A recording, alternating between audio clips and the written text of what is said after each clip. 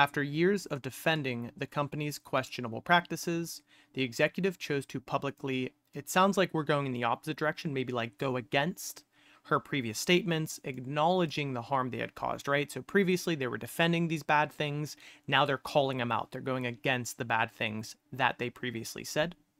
So vindicate, we're going to have a couple definitions here. It can mean to like justify something, which definitely is not the case here.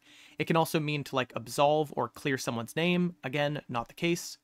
Not to be confused with vindictive, which is someone that's like out for revenge, which again, does not fit. Renounce is going to be to reject or repudiate something, especially like a statement that you've made in the past. That's going to fit perfectly here. They're renouncing their previous statements. They're rejecting what they had previously said. So that's going to fit. Articulate would be the opposite. They're publicly verbalizing her previous statements. It's the opposite. She wants to go against what she had said. And finally, obscure, again, two definitions. To obscure something is maybe to like hide it or conceal it, which this person's not trying to do.